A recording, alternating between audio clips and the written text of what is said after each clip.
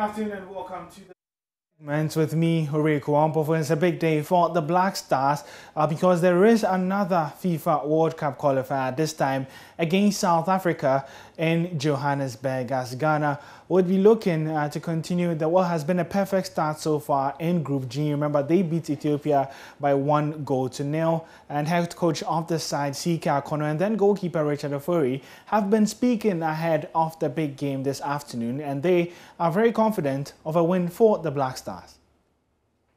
It is a match that we've taken very, very serious. When we played Ethiopia, there were certain things we needed to do. We've learned from that thing, and I believe that come tomorrow, Monday, we will improve in the area. We're looking forward to have a good match.